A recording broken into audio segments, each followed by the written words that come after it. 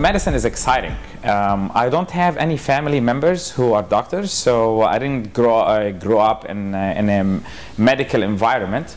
Medicine is exciting because, you know, every day is different. You're seeing different patients, different pathologies every day. Doctors are continuously stimulated, continuously thinking about solving problems. Medicine is not static, because you know you continue to learn and study all your life. You're a student for the rest of your life.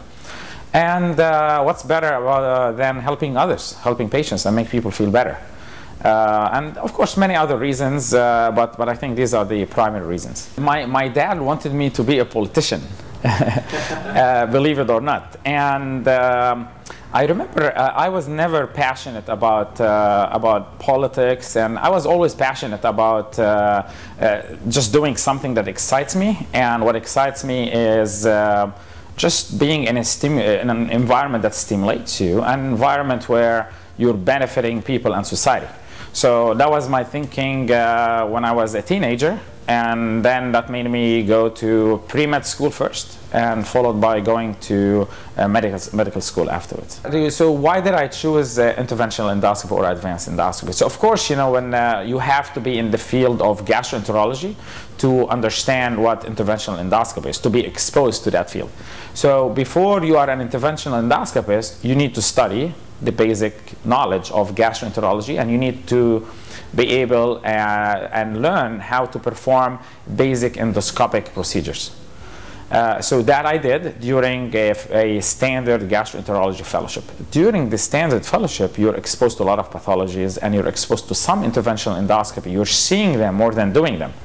And that excited me, because again, we go back to what I said. You make people feel better, because it's therapeutic. So you're not just screening for pathologies, you're fixing them right away. And there is immediate, you know, patients a lot of times immediately feel better.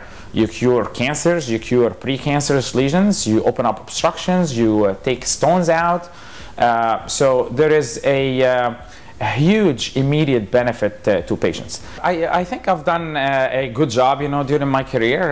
That stems from a lot of things. You know, the main thing is really hard work, you know, and of course, you know, one of my main accomplishments is in training. You know, as an advanced endoscopist, I've trained a lot of excellent advanced endoscopists that have gone and have made a difference. One example is one of my colleagues, Dr. Vivek Kumbari, who is actually with me in this conference and giving lectures and teaching people. He was my fellow. So when you see your product, you know, and doing great things, inventing and teaching others and helping patients, that's probably what satisfies me the most. And I will say this is my best accomplishment up to date in terms of graduating and teaching future endoscopists.